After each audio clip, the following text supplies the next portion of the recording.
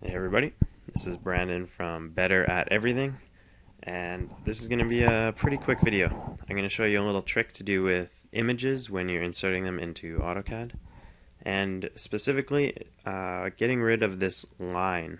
If you see this white line here around my drawing, or around my Google Earth image, or this red line that's around my QR code.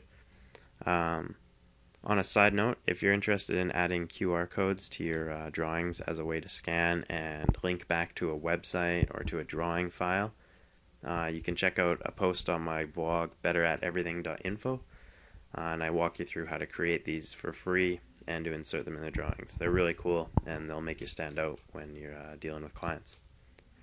Anyway, so this red line or this white line, or when you plot in layout space, there'll be a black line here.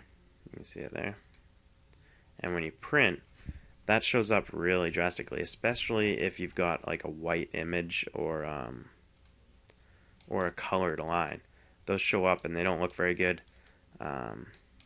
There's an easy way to remove them, and a lot of people don't notice or use it, and it's called Imageframe.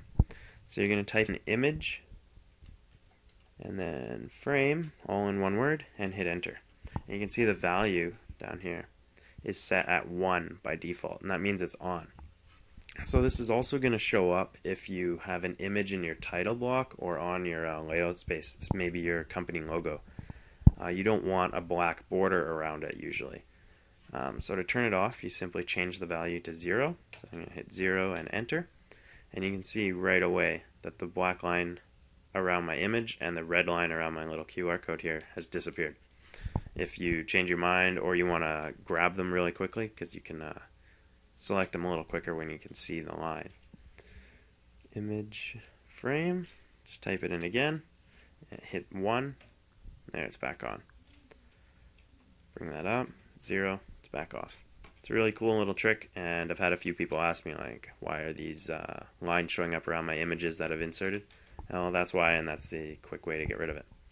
Cheers, and thanks for watching. Don't forget to subscribe below and check out my website, betterateverything.info. Cheers.